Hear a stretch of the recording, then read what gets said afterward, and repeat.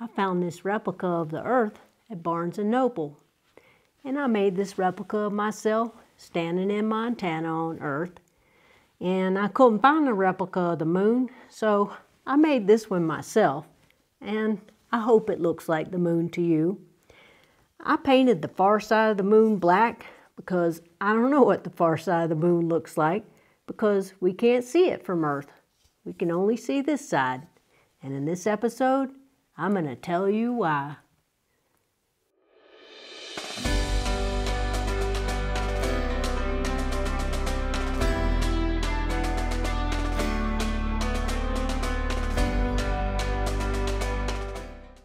Hello and welcome to the program Sula's Big Adventures with me, Sula.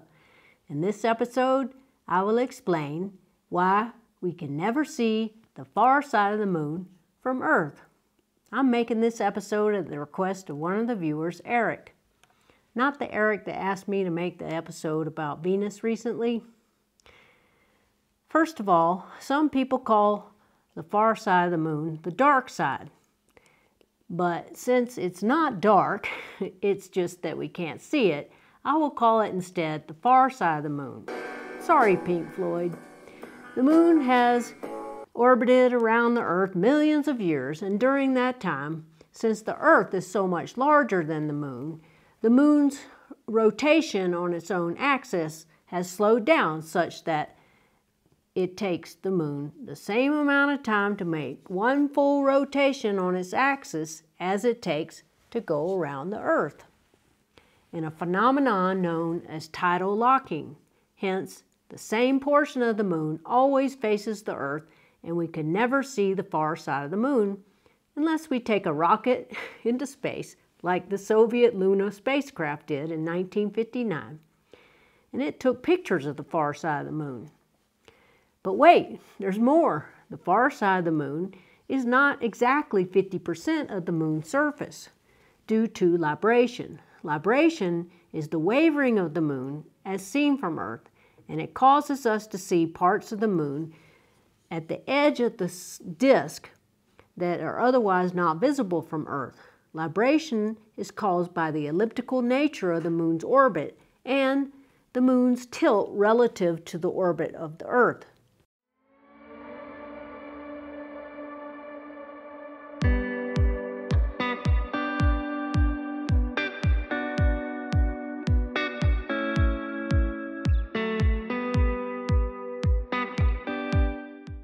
So now you know the reason we can never see the far side of the moon from Earth. It's due to tidal locking, whereby the rotation of the moon on its own axis equals the amount of time it takes to go around the Earth. And by the way, NASA is planning to launch Artemis 3 mission in 2025 and send humans back to the moon for the first time in over 50 years. They will be visiting the lunar South Pole. And if all goes well, one of the astronauts, CHRISTINA, KOCH, will be the first woman ever to go to the moon. That's it for now. I'll see you soon. Until then, get outside and enjoy the night sky. Dark skies forever. Sula, signing off.